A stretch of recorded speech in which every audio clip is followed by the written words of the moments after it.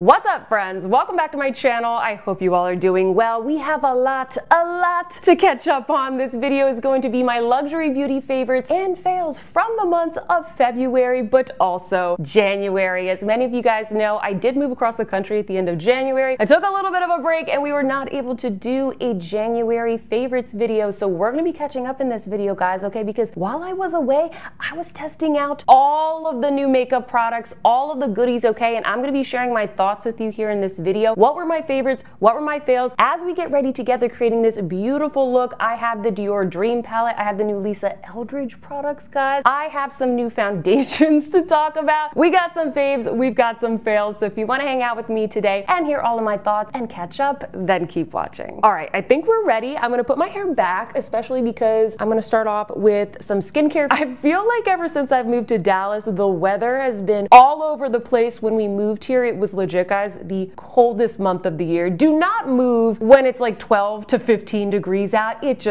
It's not very fun. It's not very fun, guys, okay? And ever since then, we've hit like every single point in the temperature spectrum. It was like 92 degrees the other day. Today, I think it's like 72. It's been in the 40s, the 50s, the 60s, you name it. And I feel like my skin is really trying to adjust to this weather. It's been very like dry, but also acne prone. So I'm really trying to get back into like a good routine. I've had redness, I've had like some hyperpigmentation. So I'm trying to treat the inflammation and just use some things that help with brightening. So you guys know I love the Dr. Dennis Gross LED mask. I was so excited when I unpacked this from the box because we were reunited and it's been great ever since. It is a little bit pricey. I got this one at Sephora. I think I bought it in the Sephora sale maybe like a year or two ago. I can't remember, like when I first started my YouTube channel. And I do feel like it helps with reducing the redness and the inflammation. So I just popped this on my face for maybe like 10 or 15 minutes while I check my emails and I drink my coffee through like the little mouth area every single morning, and I feel like this has been helping. So I'm hopeful, guys, okay? So this is my first favorite. I will link that down below. I try to look for deals on that mask. Sometimes you can get some good deals, especially in the upcoming Sephora sale. That might be a good thing to pick up. But the other skincare favorites that I have right here is the new skincare from RMS. I know I mentioned this in the beauty haul that I did like a week ago, but they basically came out with, they have the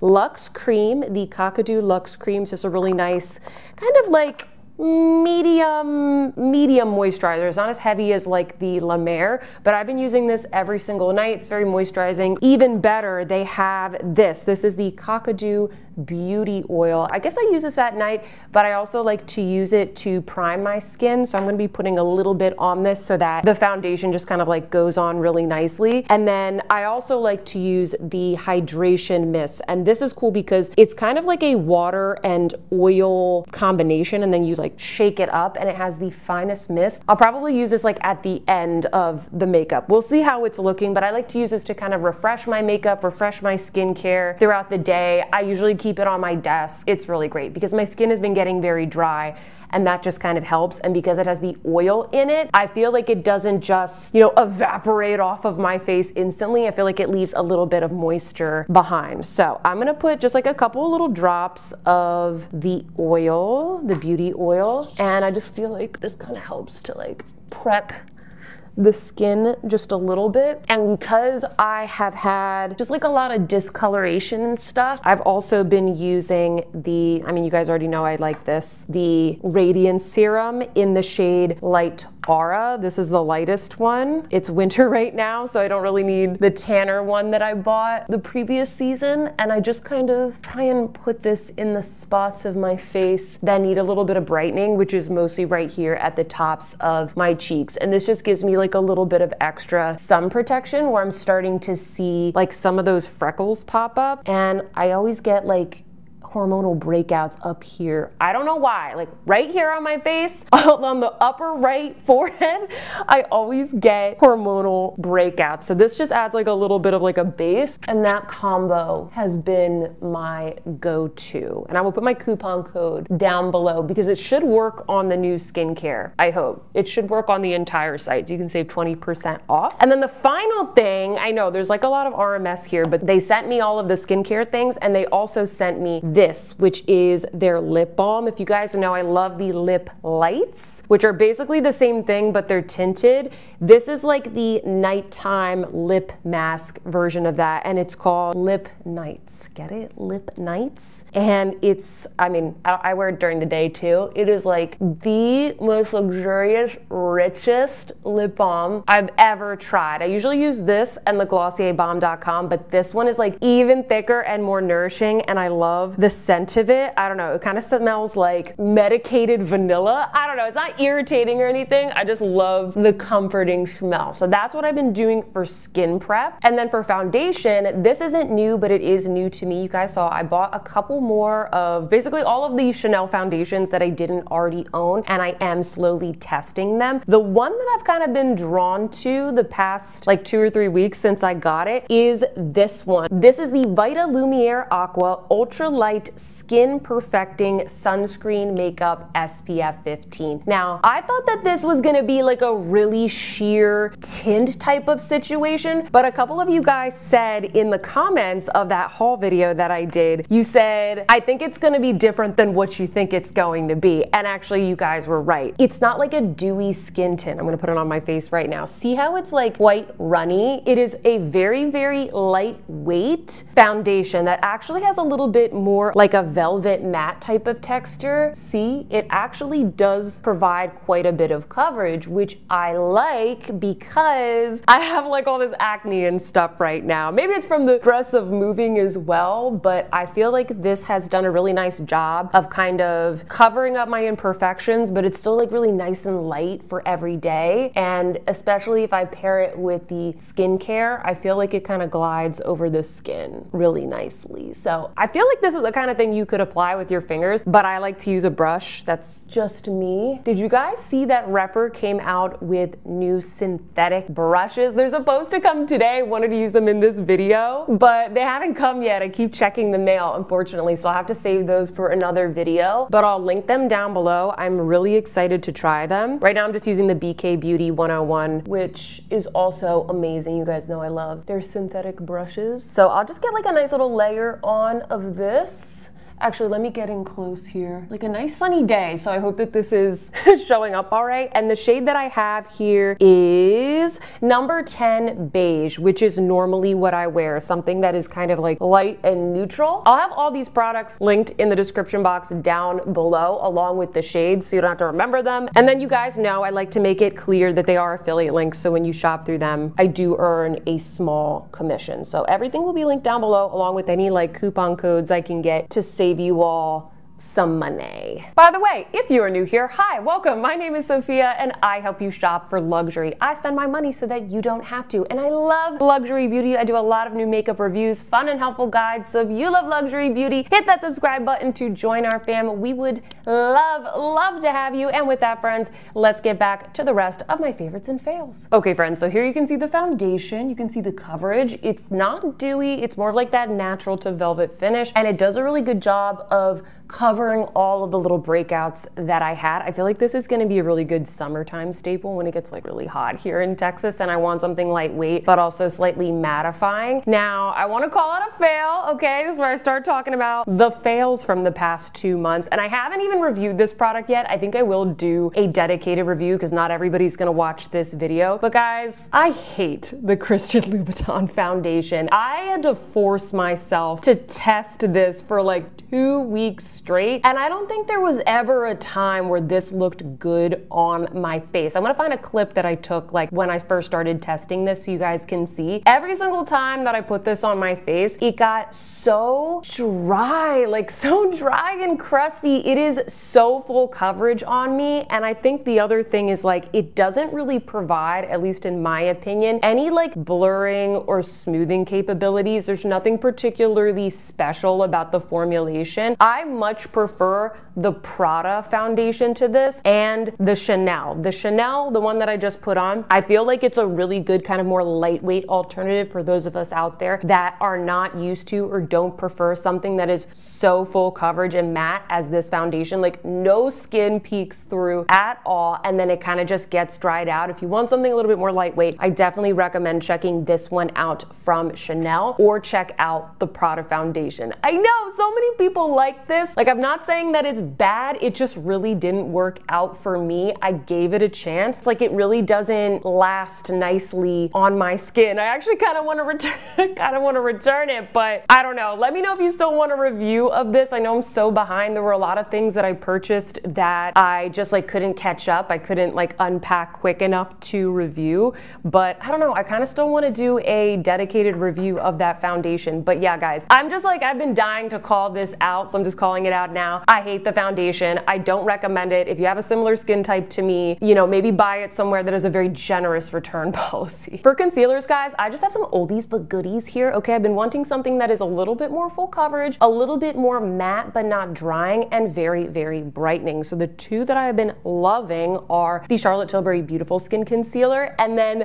throwback the Too Faced Born This Way, what is this called? Multi-Use Sculpting Concealer. This one is in 2.5, and this one is in the shade Snow. This is a mini, by the way. I keep this in like my little kind of just kit that has like my brow stuff and little mini concealers, stuff for travel. And yeah, this is basically what I've been using. Usually I'll do I feel like I need to get a new one of these. It's like almost done. I usually do the Charlotte Tilbury one like under the eyes, and then I don't know, I do the Too Faced one more on my breakouts, because the Charlotte Tilbury one, if you've never seen my review of this, it does have mica in it, which has kind of like a slight sparkly effect. And that is really great for under the eyes, but it's not as great for, you know, like on a pimple. I don't want my pimples to be sparkly and illuminated. I just kind of want them to be like brightened and covered up. And I feel like this concealer never lets me down. It also goes really well with these kind of like more velvet foundations that are very, very trendy right now. I feel like it's been a good companion to those wear tests. All right, nice. I feel better already. I'm gonna put a little bit of the Too Faced just kind of like on my breakouts, kind of like blend it out with the Angie Hot and Flashy A506 from BK Beauty. Okay, so for bronzers, these are the two that I've been using. Number one, you guys know, I just reviewed the new YSL bronzers. I have the two lightest shades. I think this is what I'm gonna be using today, just so you guys can see more demos with them. And then I also have really been liking the new Dior Forever Glow Maximizers in the bronze shade. This one is my favorite. You actually can layer this on top of your other bronzer if you want just something that's like a little bit glowier, almost like a bronzer topper. Maybe we'll do that. Maybe we'll do that. Let's see how it looks. But yeah, I really like this one. I compared these to the Charlotte Tilbury and the Rare Beauty in my review. Where is my brush? I'm gonna pop on first the lighter color of the YSL powder. And I told you guys in my review, and I'll say it again here, I really like the lighter shade, and some of you guys said you really enjoyed it as well. If you're like this pale in the winter, then I think you're going to like this, because it doesn't give you that kind of like bobblehead effect where your face is just like so much tanner or glowier or blushier than the rest of your body, and it just blends over everything so well. It's gonna be more of a matte finish, okay? So if you're like going for more of that mattified look with the matte foundations that are coming out now, then I think you are going to like this. And now I'm gonna go into the second shade here, and I just do this on kind of like the high points right there. Do a nice little dusting. So yeah, these are a winner for me. I know they keep going in and out of stock. Like, I don't know what this game is about, guys. Like, when you launch a product, YSL and other luxury brands, just make it available so I could know where it's gonna be. You know, don't put it up on Nordstrom for like 2 seconds. All of the shades were available in stock last night when I was getting the review ready for this morning, and then I wake up and it says that everything is out of stock. So I don't know what's going on, guys, but like, don't worry about it, because these are probably gonna be coming to Sephora. Like, they're probably gonna be at every department store where they sell YSL, so I wouldn't worry about it too much. All right, we are bronzed. Let's move on to blush. And I've had two go-tos for blush. The first one has been, surprise, surprise, the other Dior Forever Glow Maximizer that I picked up, which is in the rosy shade. I really like this one for kind of like more of that pinky tone. And then this is a throwback, okay? Comment down below if you have this blush palette, but I've been trying to shop my stash and I packed with me during my move just like a couple of things that I hadn't used in a really long time that I really wanted to get some use out of. Do you guys remember this Hourglass blush palette? I flippin' love this thing. You can tell that I use mostly this one. I kind of mix these two together, and then if I want something a little bit more vibrant, I'll go into these. I feel like I've used this so many times and it looks like I've barely touched it. But yeah, comment down below if you remember this. This was the Ambient Lighting Blush Quad Ghost. I would love to see more of this from Hourglass. I feel like, I don't know, I don't like a lot of the combinations that they do nowadays, but I really enjoyed using that, so that's been a fave. However, I think I'm gonna use the newer product here just so we can get some more demos in. You can no longer get the Hourglass palette, unfortunately, so I just like to spread this kind of like on the back of my hand there, and then I'll just gonna take the BK Beauty brush once again. Kind of works for everything. Layer that on top, and that's gonna give us a little bit more of a glow. Do we want to mix the rosy and the bronze shades together? I don't think I've ever done this before. Let's do it. Let's do it. We'll do it live, okay? Okay. All right. Oh, it kind of made like a beautiful rose color. Like a bronzy rose. I mean, I guess that would make sense. Oh, I love it. This looks very Pillow Talk to me. Although I don't think this wouldn't be a match. It's more of like a rosewood tone. Oh my gosh, I love this. Look, I created a new color, guys. Try mixing them together. Put them on the back of your hand, try mixing them together, and you can kind of make like a new shade out of them. So I just quickly did my brows off camera, and before we get into the eyes, friends, I forgot. I did have one blush fail, and this was also sent to me by RMS. Sorry, RMS, but I don't think that I like these, and I'll explain. These are called the Lip to Cheek, and I think what these are supposed to be is like a cream blush that you can also use on your lip. And I really like the shades. This one is called Beloved or Beloved, however you want to pronounce it. The shade is absolutely gorgeous. I just kind of swatched it on the back of my hand so you can see. The problem is that these are coconut oil based, and I feel like because they are so emollient, they almost kind of remove any sort of foundation that I have underneath, especially if you're wearing more of like a matte finish one, like the one that I'm wearing today. It's just gonna kind of remove all of the coverage that you got. So I prefer these on the lips. I think they look really pretty on the lips. You get some of that like moisturization. They're very emollient because they have the coconut oil in them, which to my knowledge is like a very heavily refined coconut oil. It's supposed to be like very high quality. At least that's what the brand says. But I don't really love these as a cream blush. I much prefer the powder blushes from RMS. As you guys know, I love those. And I really like the Living Luminizer, which is basically the same thing, but it's a highlighter. But I don't know, guys, for whatever reason, it just works and you only need a very little bit for it to look good and do its job. Whereas with the blushes, I feel like I'm going over my whole cheek and it just kind of, I don't know, like it just kind of rubs away. I think you guys know what I mean. But anyway, we are gonna move on to the eye look. I'm so excited, guys. I never got to review for you all the Dior Dream palette, so that is what we're gonna be using today. I've really been enjoying this palette and it is still available, even though it is limited edition. So let me demo this for you. And while I demo it, I am going to be using some of the new Sonia G Traditions set. Not only do I have the main set, the Keyaki Kakishibu, but I also got the Select set as well. It's basically very similar design, like same handle, but she introduced some shapes with just some more premium fibers just for collector types like me. Okay, guys, they're absolutely amazing, so I'm gonna do my job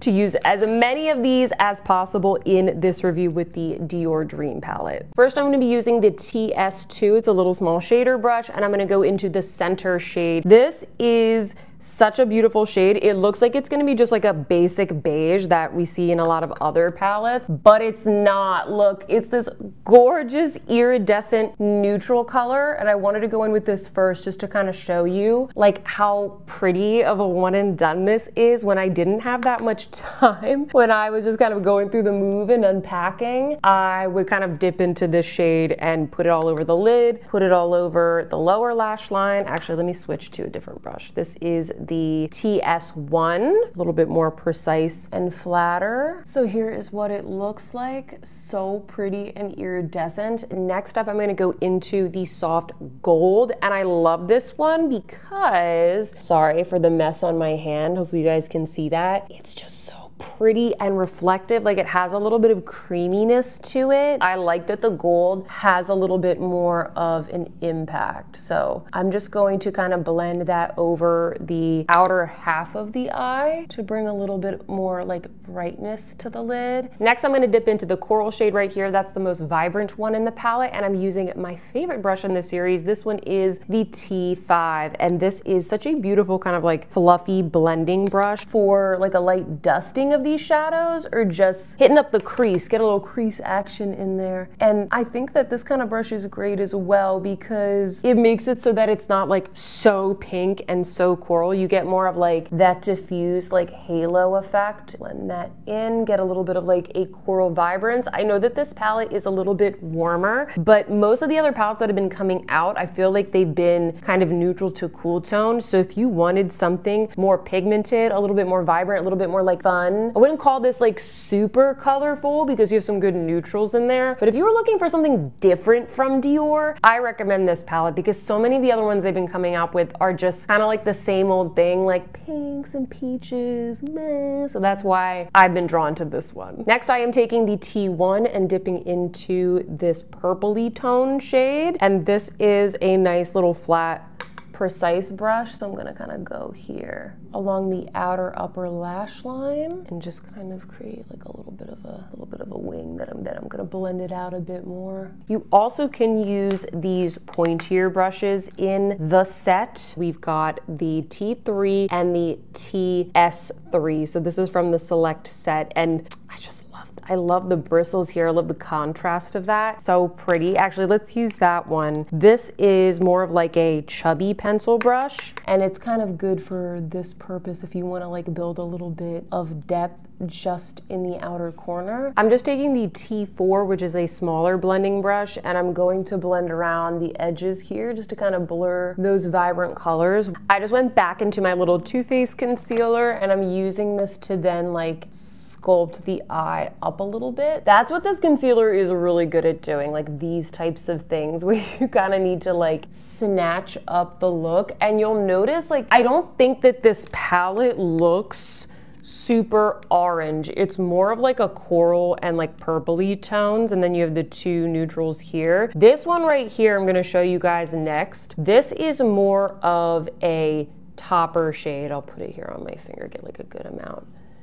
See, like it has a bit of a tone, but like it's not super pigmented. It's more of like a texture, okay? So I'm gonna go in with this little flat brush from Esam. This is a W21. I use this just to add like little bits of sparkle. Like, it's not super pigmented. I feel like I kind of wish it was like even more sparkly. I don't know, gave a little something something. That was the one shade in the palette that kind of like surprised me. I just really layer it on top of everything just to give like a little something extra, that's all. All right, so this is what we got going on so far with the Dior Dream palette. We have a nice mix of kind of like creamsicle, a little bit of pearly iridescence. We have the gold in there. We have the little purpley tone in there. I'm liking it so far, but we are not done, my friends. I need to let you guys know my thoughts on the new Lisa Eldridge products. Of course, I picked these up. I've been testing them out for a couple days now, and I definitely have some thoughts. So I have the Kitten Flick Liquid Eyeliner and the Kitten Lash. That's what it's called? Yes, Kitten Lash Mascara. Let's kick things off with the eyeliner. I love a good liquid eyeliner. eyeliner, guys, and the first thing that I noticed when I opened up the product, which I wasn't super surprised by because she did say it in her product description, but the first thing I noticed is how small the tip is. It is a felt tip. I usually prefer more of like a brush tip. I love the KVD tattoo liner. I know I still use that, guys. I like the Fluorescence one. I like a lot of like the Japanese ones. So I'm not as used to a felt tip, mostly because I just feel like they're too big and chunky. Like I don't get as much control. So I was very intrigued by this one because it is so small and petite. I feel like it does help with that situation where you make the wing too big and then you're trying to even it out, and then all of a sudden you have like these huge wings on the corners of your eyes, like you're just ready to take flight into the day. That's happened to me. I don't know if it's happened to you, but that's a problem that I have. I feel like with this one, and guys, this is like my worst nightmare right now. I gotta apply this on camera, liquid eyeliner, so bear with me while I talk. I feel like with this one, because it's so small, I love that you can get so close to the lash line. It's a good liquid eyeliner. It is really good. Like if you just want to do something very, very natural, I feel like it's easy to do. And if you just want kind of like a baby wing, this is the eyeliner to do it with. I will say it does take a little bit of getting used to, however, because this is so small and short and petite, I do think that it is best suited for kind of like more that tight lining technique that I just did, or the kitten lash, just like a really tiny little baby lash. You basically can use this like you would a writing utensil. It gives you a little bit more control to do those smaller details. Now, if you want to do more of a bigger wing, I don't know if this is the one that I would go for, actually. I really love it, but I feel like for larger wings, I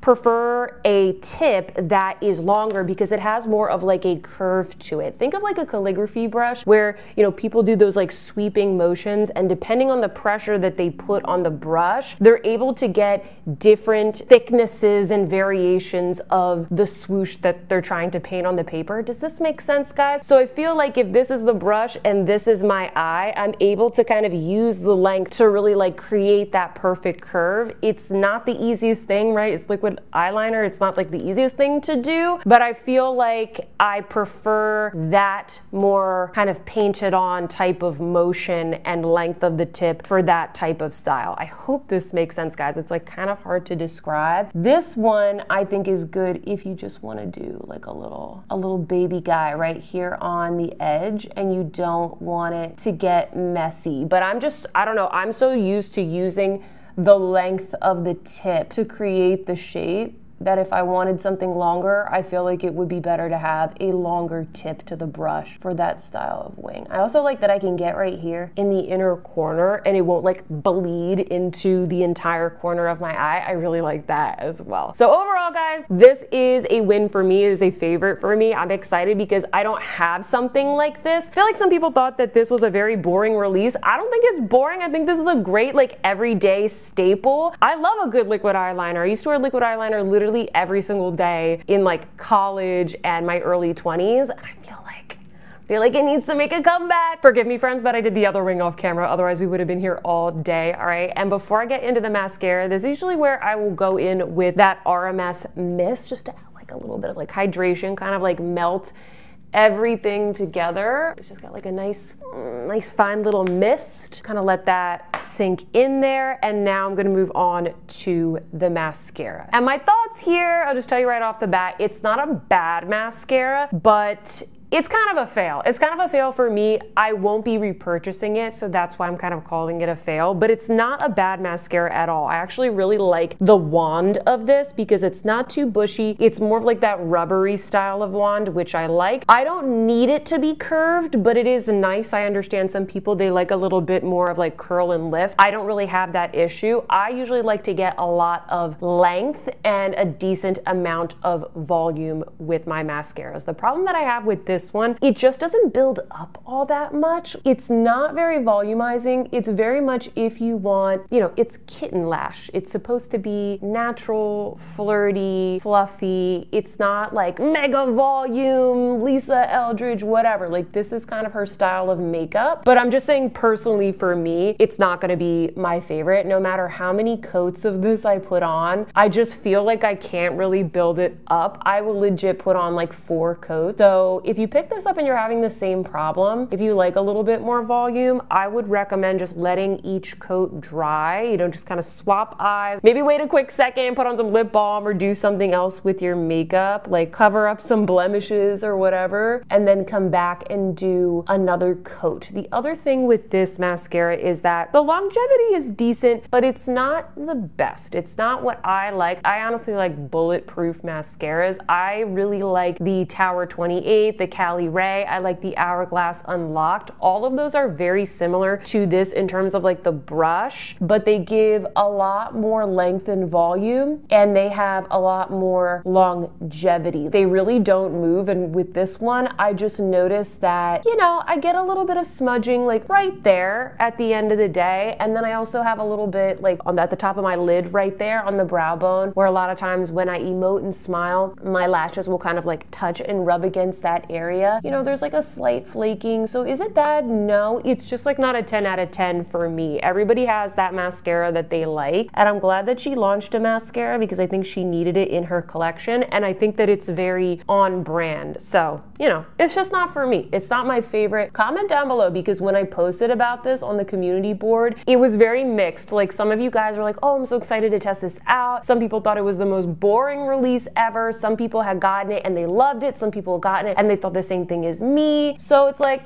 you know, to each their own. It's like these two products that like everybody has very specific preferences for. So let me know what you think. I would love to know. All right, almost done, friends. Bear with me. I know this video is probably like a million years long, but hey, we have a lot to catch up on, okay? 2 months worth of favorites and fails, and I wanted to do, before we get to the lips, just like a quick little speed round of my other eyeshadow favorites and fails, all right? I only have 3 here, so it's not really that many, but my first favorite, which I'm so sorry, but this sold out before I could even haul it for you guys, let alone do a review, but I really did enjoy the Chanel Éclat de Nuit palette. Hopefully I'm pronouncing that correctly. There's just something about this palette where, I don't know, it's just so like smoky and soft and sultry and elegant. Just gives me those, you know, I'm in like a Parisian jazz bar type of vibe. This has been my kind of like dinner date, going out in the evening type of palette. It is beautiful. I would have liked to see more pigmentation from this shade. I would have liked these 2 shades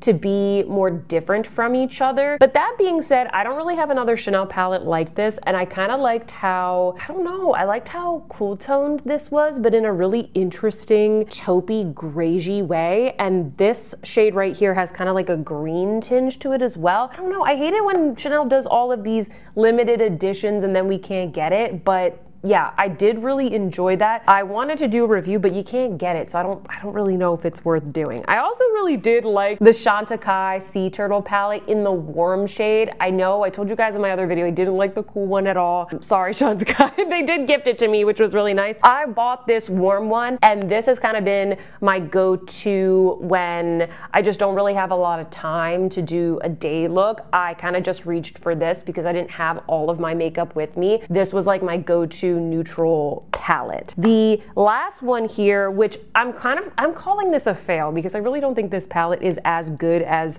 a lot of people said it was. It's the Tom Ford Iconic Smoke. The formula, the creme formula, feels a lot drier than the other palettes that I have. It feels a little bit drier, and so it's just really not all that pigmented. And I don't mind, you know, like the Chanel palette is really soft and not super pigmented, but there's something about this that is just, it's not bad. I don't hate it. It's just, I don't think it's worth the $90. It's like a little bit dusty. I keep trying to build up the darker shades. I don't really get that. I try and layer on the sparkly shade, and that one is just like not that impressive. Like, it's not as cool as the one in the Chanel palette. And on top of all of that, the longevity sucks. I get creasing with this as well, so I don't absolutely despise it. I've kind of been wearing this for night out looks as well, but I wouldn't wear this for the full day. This is the kind of thing where it's like, oh, I'm going out to dinner for like 2-3 hours and then I'm gonna come back. It's like a nice sophisticated navy smoky type of look, but like I wouldn't count on it really lasting longer than that. So I'm sorry. Maybe I can do a demo with it. Comment down below if you want me to demo that or do a review, but personally, like I just didn't think it was all that great. Oh wait, I lied. I forgot to talk about the Chanel palettes. Okay, so there's 2 more palettes that are in these faves. I need to give a shout out to the Chanel Spring 2024 collection palettes. We have Rivage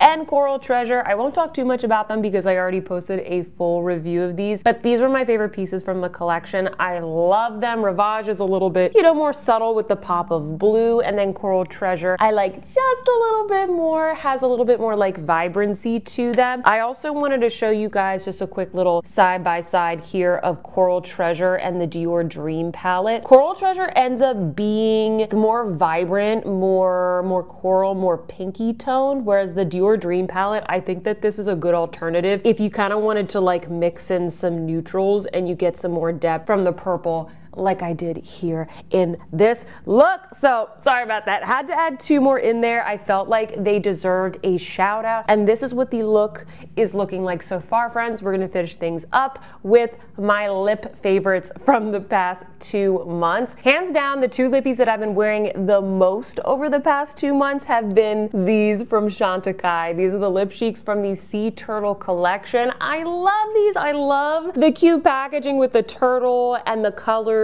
And yes, they are expensive, but they're very beautiful and they're really good for every day. Hence why these are the ones that I've been wearing the most. The 2 shades that I have here are Rosea and then Starflower. Rosea is a little bit more of like a brighter warm tone coral. Starflower is kind of like a good nudie red. Good if you want something just kind of like really basic, goes with everything. And I pop these on my lips when, you know, I sit down for Zoom calls. I put them in my purse when I'm heading out the door. They're so easy. They're so beautiful. They really make the lips look just like juicy and elegant. I don't know. I love them. And then the other kind of more sheer product that I've been wearing so much since I got it is the Rouge Coco Balm from Chanel in the shade Anemone. This is also kind of like a warm corally shade, but as you can see, it's going to be like a little bit more sheer and even more orange than the Rosea from Chantecaille. It seems like it would be similar, but it's not. And it's actually the one that I'm going to put on my lips today just to kind of go with like this warmer, more corally eye look. Absolutely love it. Ooh, and then I did pick up some more like colorful matte lipstick favorites, okay? I can't wear them every day, but when I do, these are the ones that are just bringing me joy. I have the Hermes Summer 2024 lipsticks.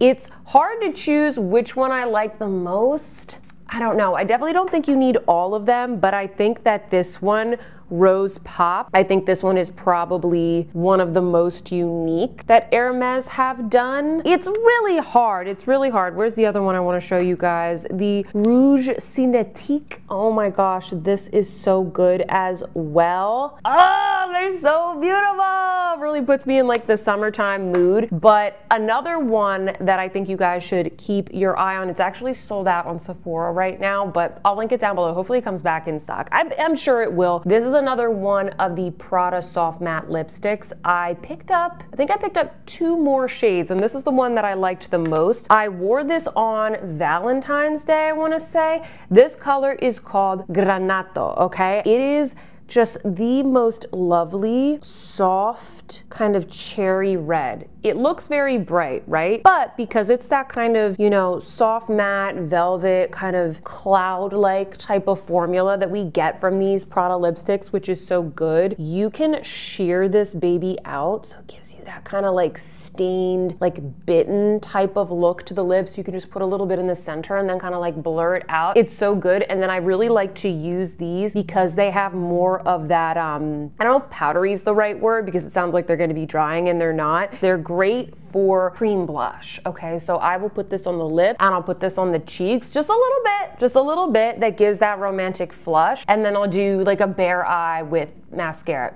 It's so So good! Oh my gosh, all right. And believe it or not, friends, I think that's it. I think we got through all of my favorites and fails from the past 2 months. Comment down below and let me know what you think of this look. Let me know what you thought of the products that I showed in today's video. If there were any fails that I had, did they work out for you and vice versa? Your opinion is worth just as much as mine. So leave me a little comment down below to say hello and share all of your thoughts. If you like this video, please don't forget to give me a big thumbs up. Subscribe if you haven't already. And with that, friends, I hope that you see some beauty in your day, and I will see you in my next one. Goodbye.